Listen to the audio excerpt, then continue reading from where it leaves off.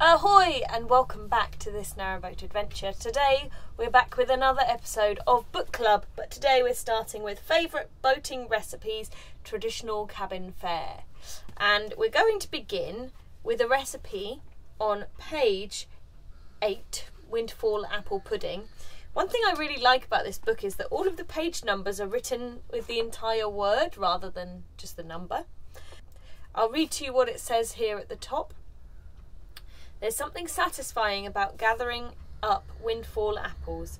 In the old days, nothing was ever wasted, and it's easy to imagine a boat wife walking along the towpath, perhaps with the horse, or going ahead to set a lock, finding fallen apples and putting them in her pocket.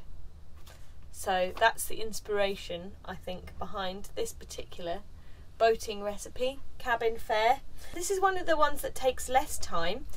Some of the recipes take quite a lot of time, like an hour and a half to 3 to 4 hours. So we're going to wait until we've got a new gas bottle for those, or for a particularly cold day so we could cook them on the top of our multi-fuel stove. But today we're doing windfall apple pudding. So first of all, I'm measuring out 6 ounces of flour for the pastry. I'm not sure if I've mentioned this before, but it's quite difficult to measure things out on a boat. Conventional scales don't work very well at all, and even electric scales you have to be standing completely still or they just completely lose track of what's going on. So I've sieved through the flour, and then the recipe calls for 3 ounces of cooking fats. I've decided to use butter because I like butter better. And also at this point I added a pinch of salt. So I've added the butter, and it was a really cold day, so what I did was cut the butter up into really small pieces, because I know when you're combining butter and flour it can take a really long time if the pieces are not very soft, and even with having cut them up really small, it took absolutely ages to get them all combined.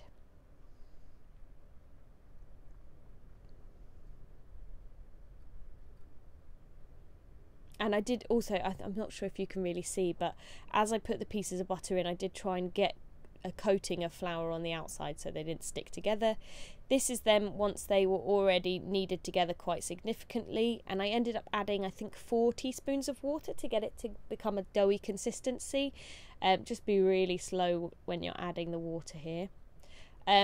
Now, I am using a ceramic rolling pin. This came with the boat, and it is actually really good for pastry. It keeps it all nice and cold, so you're sort of not in as much danger of overworking the dough. You'll notice that there are some cracks in the dough.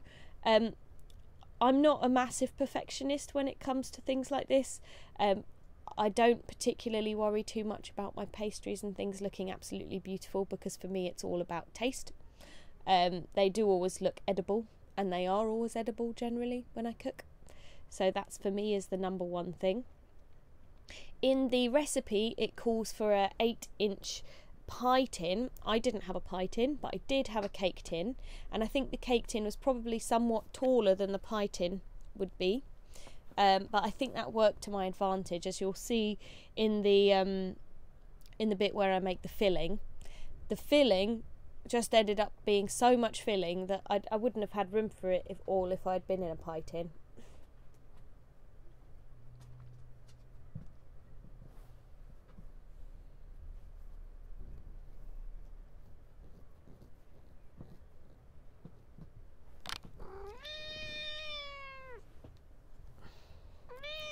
And also the nice thing about using a cake tin was that it was a lot easier to get... Hello, Squeak. It was a lot easier to get the pie out. I keep saying pie. It's called a pudding, but it's got pastry around the edges and a filling, so in my head it's a pie. It was a lot easier to get it out once it was cool, it's because I could just unhook the tin.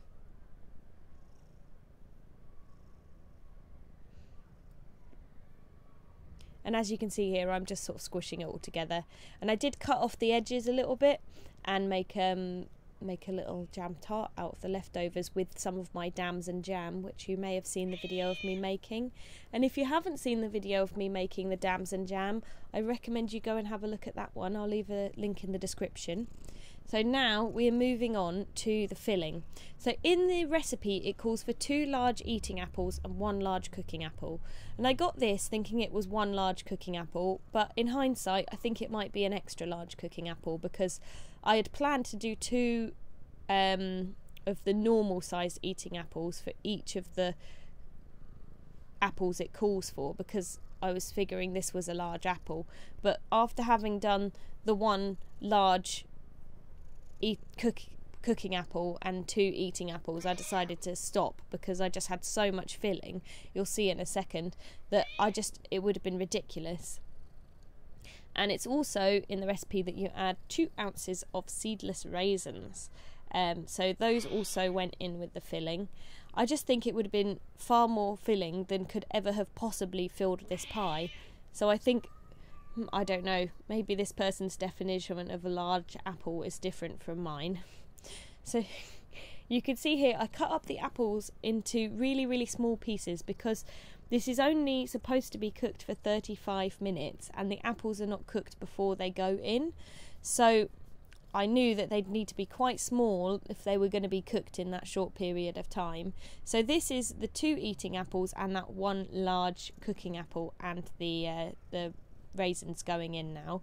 And as you can see, I'm having a bit of a job just to fit in what I've got. So I was glad I didn't cut any more apples up.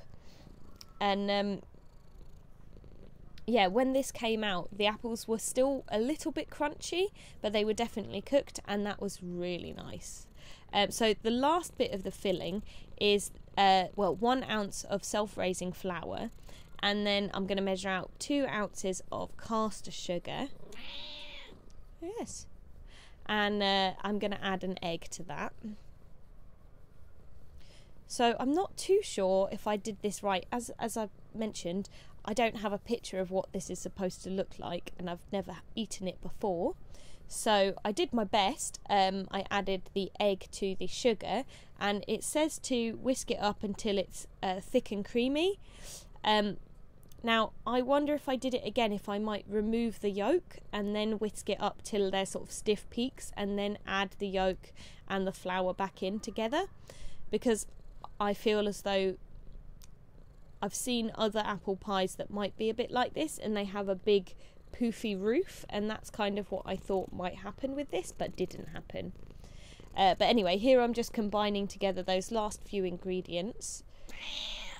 I'm really sorry about Squeak meowing all the way through this. She's just decided she needs some cuddles, and who am I to tell her no?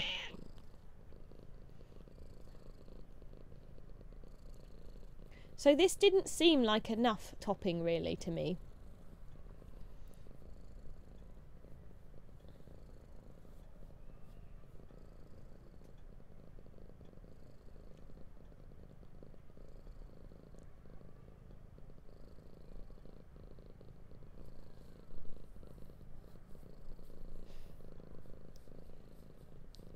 But as you'll see here, I do manage to cover the entire top of the pie.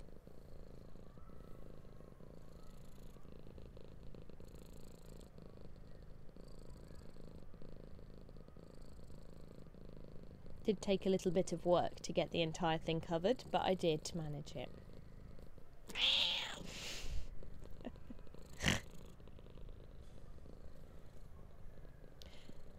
I guess because it was self-raising flour that went in here, I just kind of expected it to poof up a little bit, but it didn't.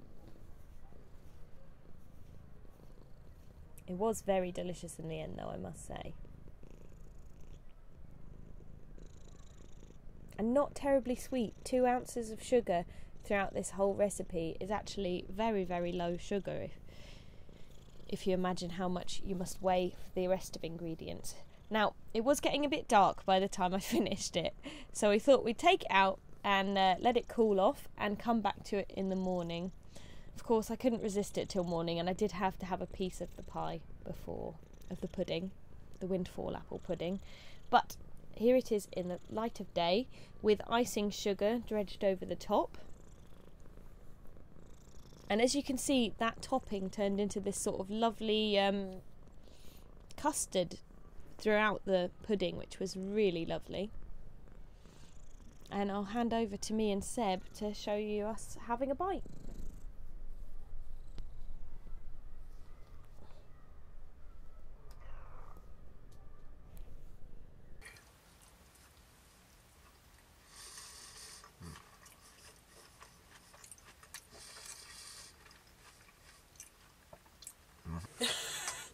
Okay, I'm going to take a bite now.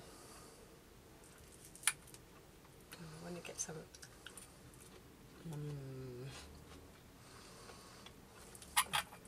Let's get some pastry as well.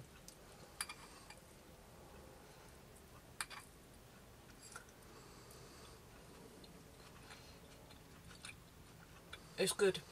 I was very pleasantly surprised by how the Windfall apple pudding came out today. I'd never made it before, so I had no idea what it was supposed to look like, but it tasted good and it looked very nice as well. We will have some more videos very soon coming up with traditional boating recipes, favourite boating recipes, traditional cabin fare. So this book was actually gathered by Cass Best, and there's some really beautiful pictures in here. Thank you for watching. If you'd like to join us again, you can click subscribe down below and join us again on this Narrowboat adventure. You can find me on Facebook. I'm also on Patreon if you'd like to support these videos. And as always, have a wonderful day. Bye!